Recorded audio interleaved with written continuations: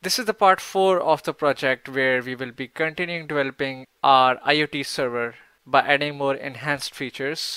The first video we will be creating rules for admin and non-admin users. So let's get started. So this is how our dashboard looks like. We would like to have one more section like this underneath over here in which we would have all the list of online users.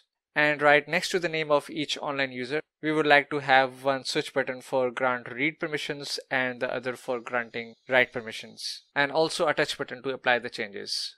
So let's see how the code in our index.html will look like. From WinSCP, go to the remote server and open the index.html file under templates. Open with PyCharm. So here is the code for existing black box section where we have motion and a switch button to control the buzzer. Now let's copy and paste this whole div section and create another similar one.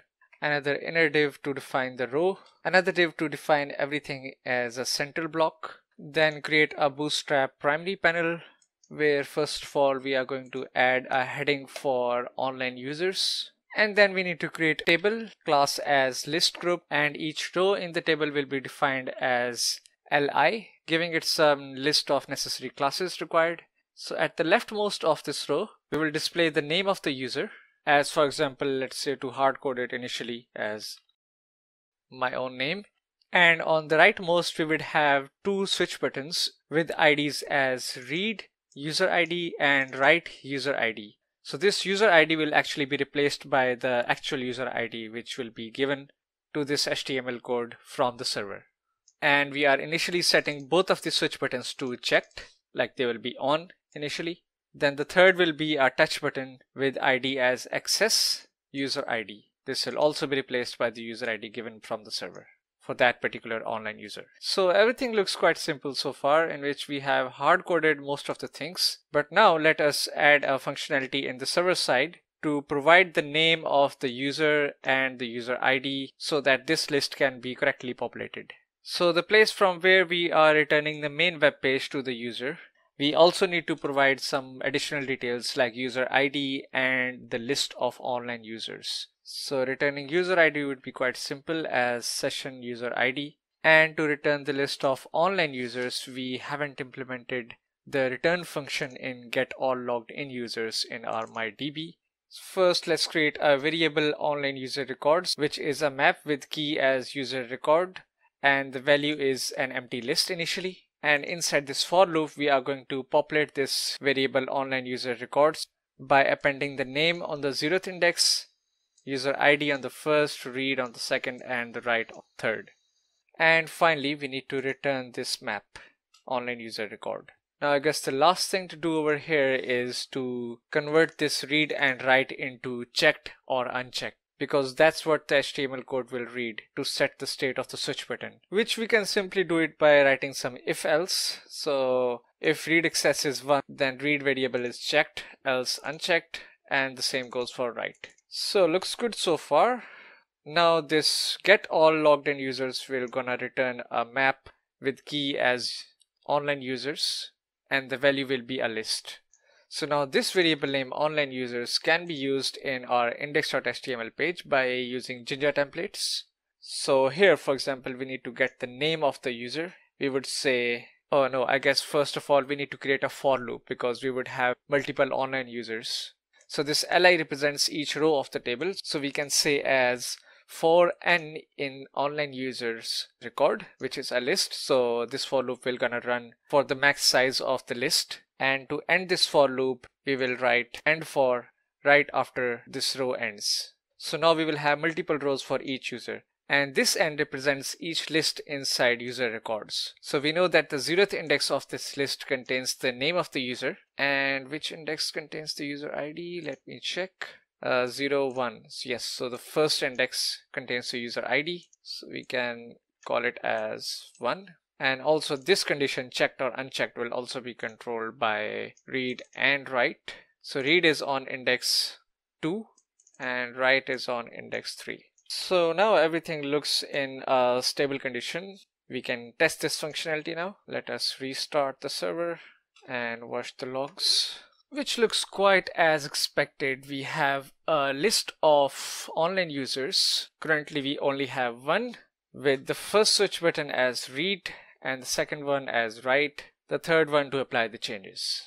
Now, the last thing which we need to do is make sure that this control panel is only visible by admin users. So if I consider myself as an admin user, I can, or I guess I'm already sending the user ID to the client. Now we can use this user ID to add a if statement before this control panel starts, as if the user ID equals my user ID. You can get this user ID by simply printing out this session user ID in the console and hard code it in your HTML code. And in the end, don't forget to end this if statement. Now let us restart our server and connect another user who is not the admin and see if he or she gets this control access panel or not. So I have my another Facebook account with name Anam Chaudhary, who is set as non-admin user. So I will be logging in into my packed IoT server from that account. As expected, he is not the admin user, so he will not get access to the access control panel. And from our admin dashboard, if I refresh the page, I would see another user named as Anam Chaudhary coming in the online list. So I have my another Facebook account with name Anam Chaudhary, who is set as non-admin user. So I will be logging in into my packed IoT server from that account. As expected, he is not the admin user, so he will not get access to the access control panel. And from our admin dashboard, if I refresh the page, I would see another user named as Anam Chaudhary coming in the online list. Now let us add an endpoint for this apply button that will gonna send a request from our JavaScript code to the Flask application. In our main.js, we can simply add a method that listens on any search button which is pressed from our dashboard. It checks whether the ID of that search button starts with XS, and it splits this ID into two parts by dash and takes the second index of this ID, which is the ID of the user. And then we read the state of read switch and the write switch by specifying its ID. And finally sending the request as grant-user ID-read state-write state. So I reverted back the send event which we were using in the first part of the project, which is simply sending the post request to the server. Now in our Flask application, we can add an endpoint to receive this request. Approved, grant, user ID, read and write. So it's good to check one more time whether this request grant is coming from an admin user. I'll send the response to whoever is sending the request as access denied.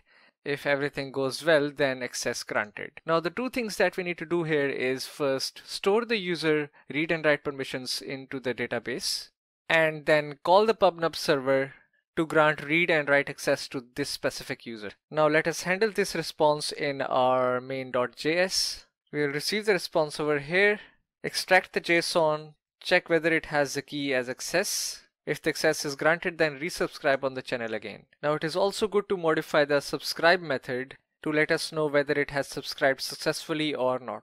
So this grant read and write permissions is a second step, while the first step that comes before this is to generate the authorization key for that specific user and store it in the database.